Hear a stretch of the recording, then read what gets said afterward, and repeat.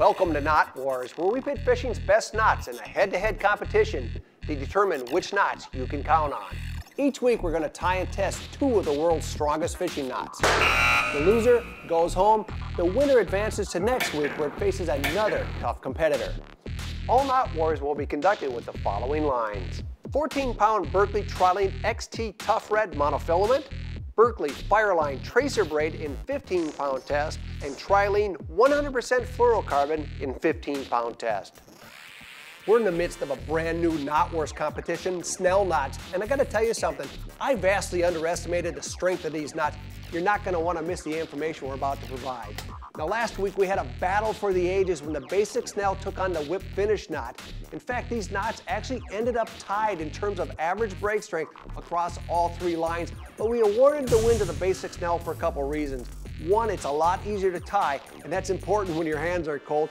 And two, it was a lot more consistent than the whip finish. Now if you missed last week's episode, here's how you tie the basic Snell. Start by running the tag end through the hook eye and down the shank of the hook before forming a small loop. Wrap the tag end around the hook shank and the line 6 times, moving front to back. Tighten carefully using the tag end and the main line. Now that's the basic Snell, and it's strong enough that it's a reigning champ. Now the challenger today is called the 2-circle turtle knot. It's a tough knot to say, but it's an easy knot to tie. Here's how. Start by running the tag end through the hook eye and down the shank of the hook.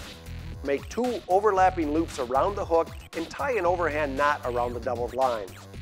Now, draw the loops tight to the hook by pulling first on the main line. This can be a bit tricky. Practice helps. Now that's the 2-circle turtle knot, and it's strong, but is it strong enough to beat the basic Snell? Let's find out. Well, I have the trusty knot testing machine already set up. We've got our challenger, the 2-circle turtle knot, here on the right. We've got our reigning champ, the basic Snell, here on the left. Here goes.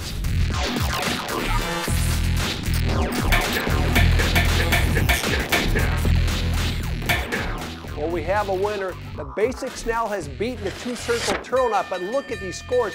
20-pound break strength with 14-pound mono, that's phenomenal. The problem is the 2-circle turtle knot fails every time with braid. It slips, and you know what that means.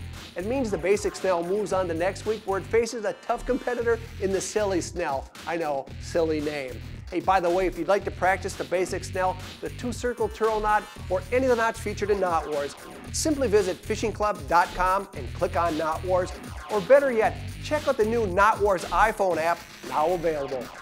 Knot Wars, because no good fish story ends in a broken knot.